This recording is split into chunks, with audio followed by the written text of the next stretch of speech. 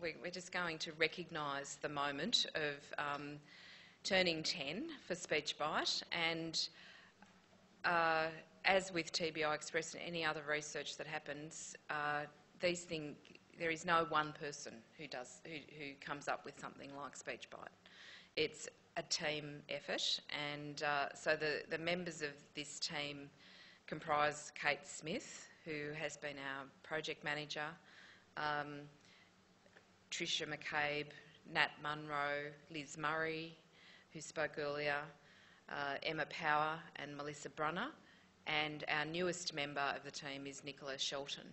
And we also have raters who have rated our papers, volunteer raters network as well.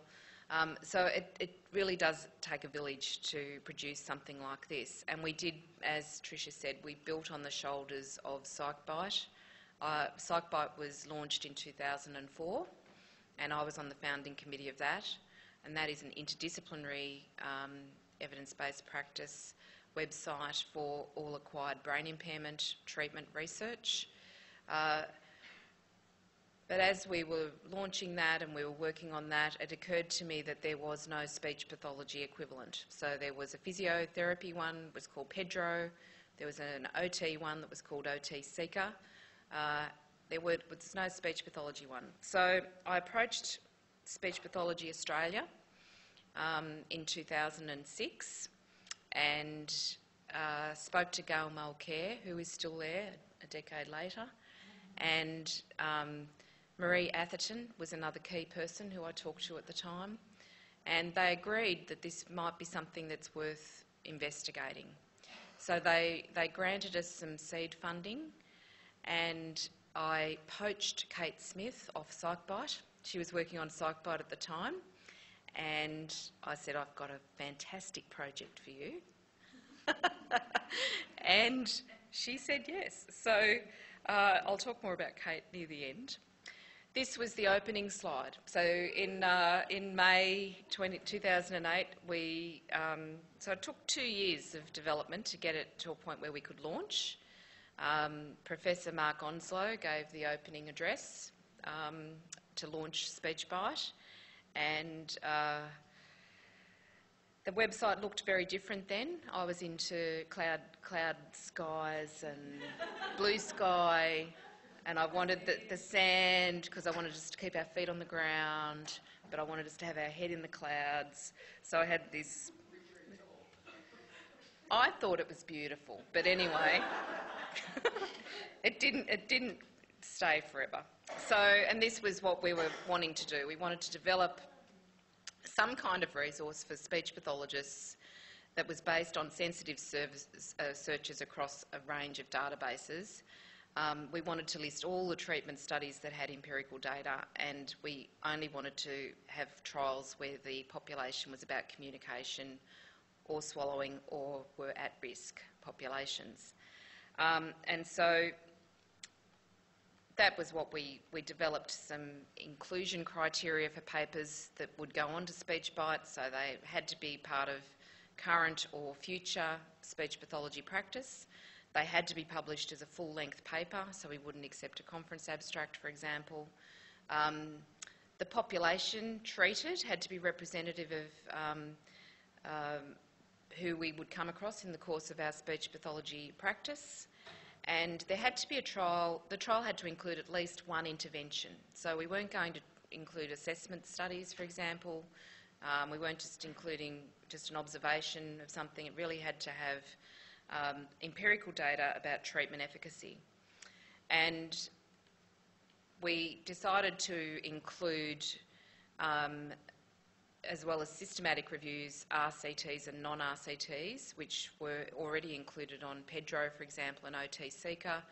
But SpeechBITE had brokered the way to think more broadly and include single-case experimental design studies.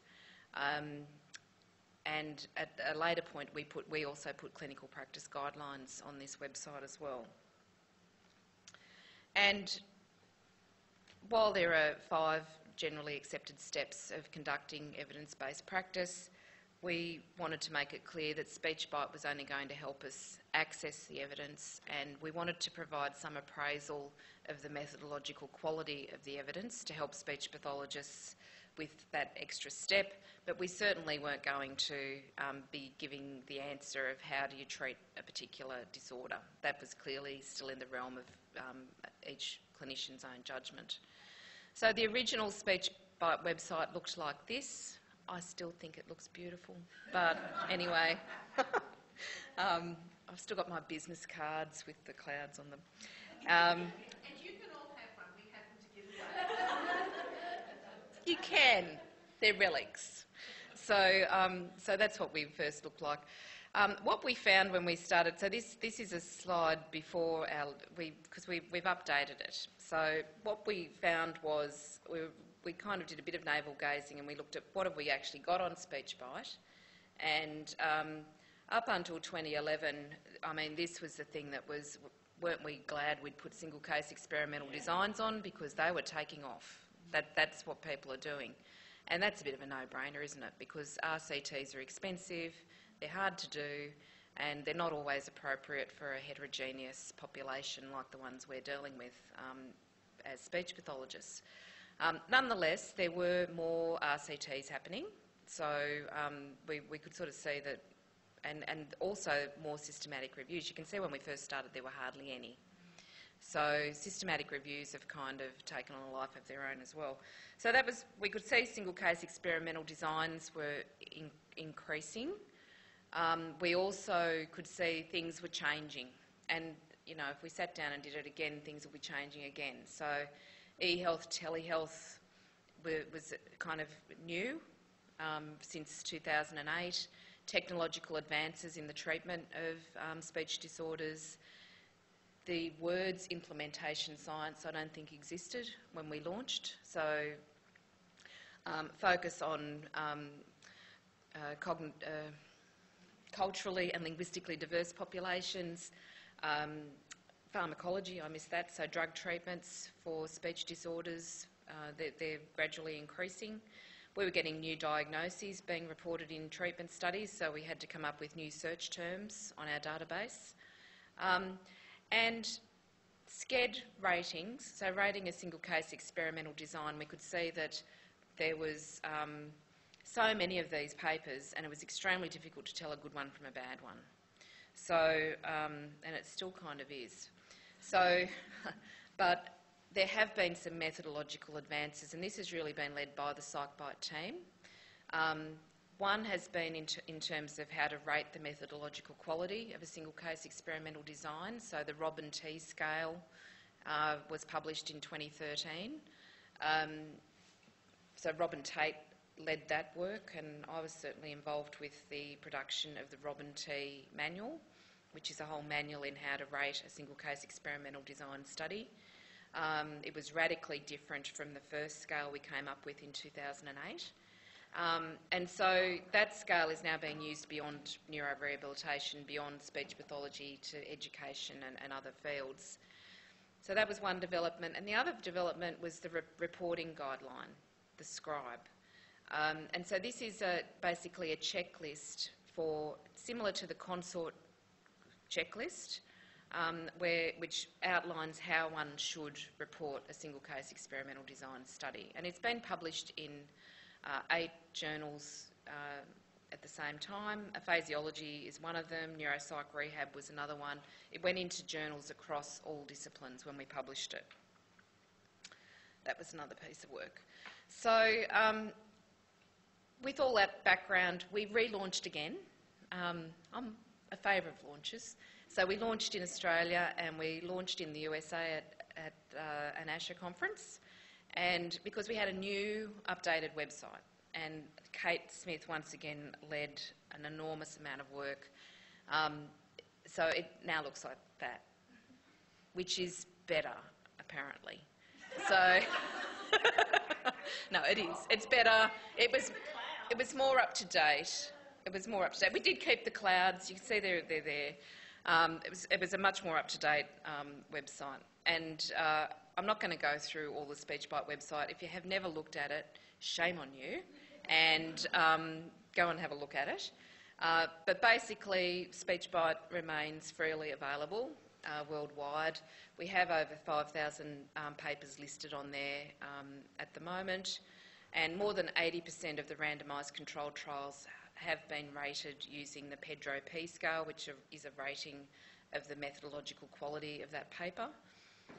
We're getting huge amounts of hits from all over the world, and they keep increasing, even though we're not really advertising it that much. But our top 5 countries, I think USA is now beating Australia, UK, Germany, Canada, but there are many others.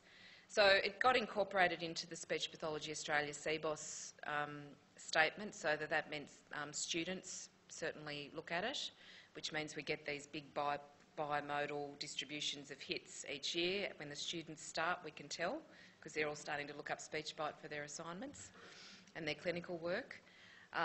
It's taught in all speech pathology curricula across Australia.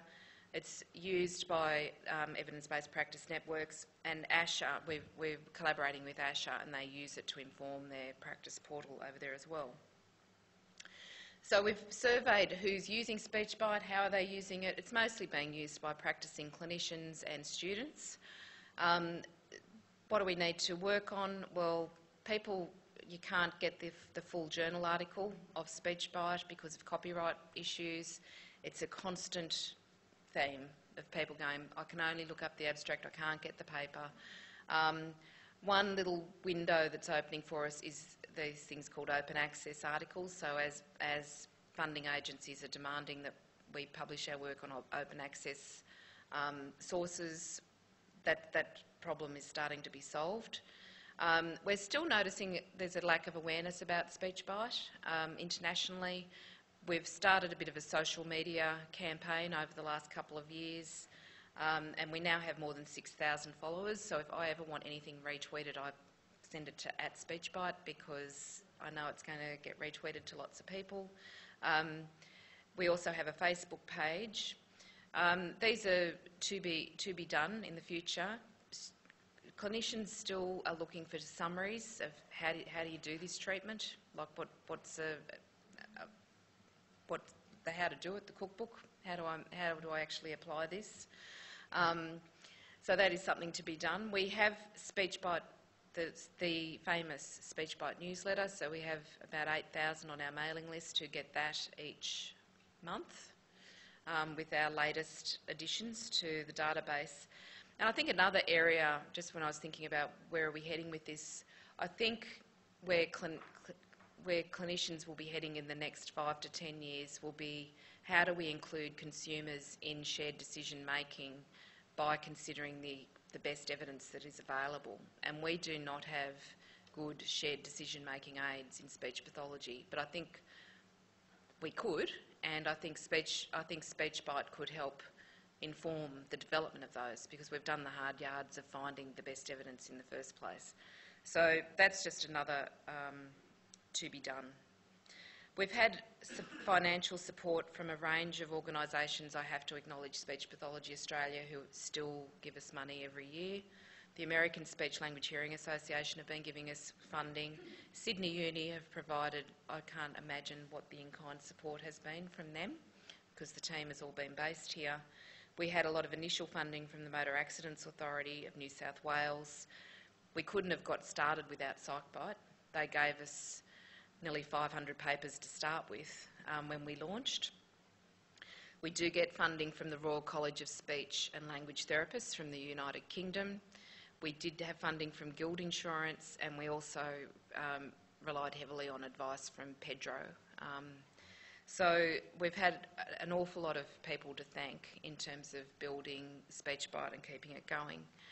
But the big person that I want to thank tonight is Kate Smith, and that is because Kate has been extraordinary. She's provided extraordinary support in building SpeechBITE, in maintaining SpeechBITE, and in keeping us all focused and continuing to work on SpeechBITE. And she's been all of those things and even more. She is an extraordinary person in all the different elements that she's been able to manage. So Kate has, sadly for us, but happily for the Faculty of Medicine and Health, taken on a senior position on main campus, and so she left actually fairly suddenly, but she's still part of our team, so I'm not saying goodbye. So this is not a goodbye at all. She's still part of our team, but she's stepping back from being a project manager, and we're slowly helping Nicola Shelton, who is she still here? See, we've got to hang on to that. We've got to hang on to her.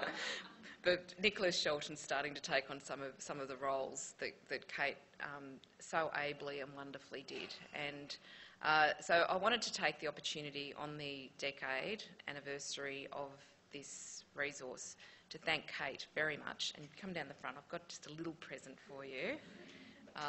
So thank you, Kate.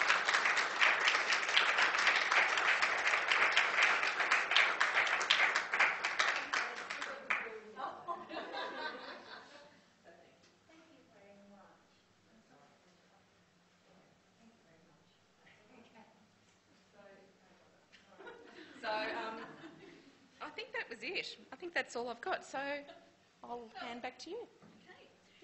Would you join me in thanking Liz and Leanne for 3 fabulous presentations?